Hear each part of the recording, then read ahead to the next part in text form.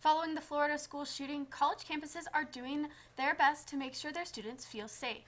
Here in Flagstaff, security and law enforcement officers are making sure they are prepared and practiced in the event of an active shooter situation. Reporter Saka Calsoyas has the story.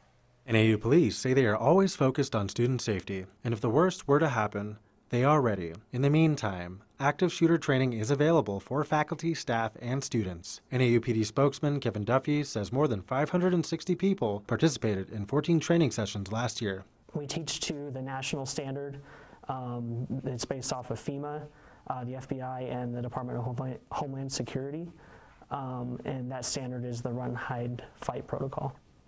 In addition to these training sessions, NAU's Emergency Management Department also provides informational resources. Those do have the protocols on there, the Run, Hide, Fight. I would encourage people to look at those protocols and start making a plan. There's also a lot of safety trainings online that we offer for active shooters. I believe the link is at nau.edu/safety training.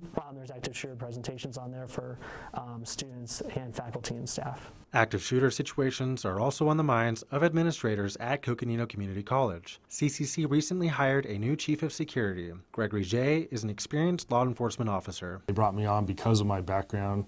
I have a law enforcement career, which I retired from here in Flagstaff for over 20 years. I've got knowledge with that experience that I have gained in that 20 years in response to active shooter situations specifically. NAU's Kevin Duffy says training is important, but the eyes and ears of students and faculty are the first line of defense.